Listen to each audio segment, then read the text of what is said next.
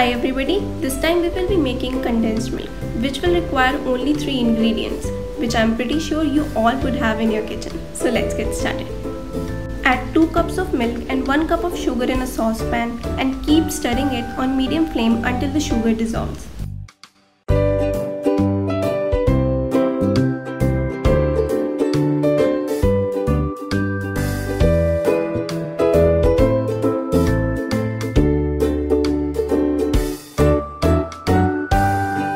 Also, do not forget to scrape the sides off, otherwise your condensed milk will get lumpy and we don't want that, right?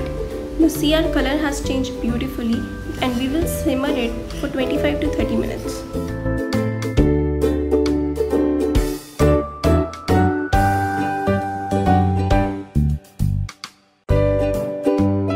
Keep giving it frequent stirs so that it won't burn, and by doing this it will reduce to 1/3 quantity.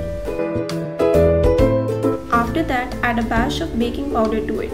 You will notice a foam forming up on the top, then switch off the flame and continuously stir it till you get a lump-free condensed milk. And that's it. You will be surprised how creamy it turns out, trust me. Now pour it into a jar and use it to make ice cream, cakes, cookies, anything you like.